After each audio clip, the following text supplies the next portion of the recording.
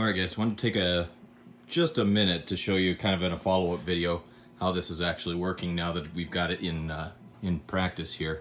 So I've got it hooked up, of course, to the FTSS kit, and this is the heating and chilling one. So you've got the two wires, the pump and the heater coming off of here. The pump obviously drives the pump that lives inside of this bath right here. This is the Glycol bath. I did end up finding Glycol locally and ended up ordering 3 gallons of it and diluted it with water up to about, I want to say the 10-gallon mark total.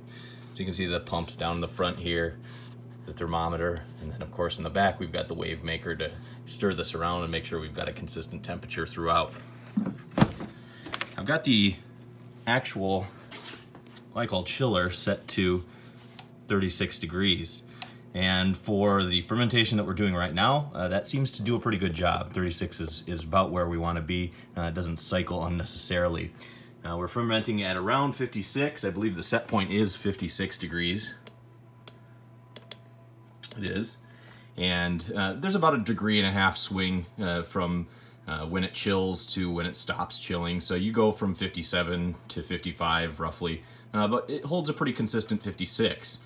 Now, when the fermentation is complete and we drive this up to kind of do the diacetyl rest at the end, we'll get that up near probably 67 degrees, and then we'll drive it back down using the same chiller setup that we're using now. Now, I have found that this is pretty much limited to 38 degrees, so I can get this vessel, 7 gallons, down to about 38 degrees. Anything less than that, and I start to have problems with the actual beer inside there freezing up on me, so it just doesn't transfer the chiller.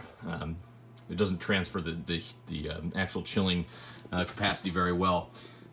When I do bring it down to 38, I actually drive this temperature down to almost 28 degrees, and you can go much lower than that, but anything below 28 and we start to cycle really quickly on and off to keep that temperature down where we want it. So I just wanted to do a little follow-up video, talk a little bit about how it's worked for me. I think we've done 25 gallons this summer on it, and it's been a really hot summer. Ambients down in the basement have reached up to 80 degrees, so this has worked out really well in letting me kind of explore some of the different varieties of beer that I probably wouldn't have been able to do normally. So thanks for watching.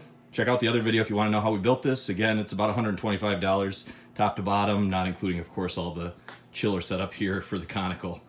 Thanks a lot, guys. Take it easy.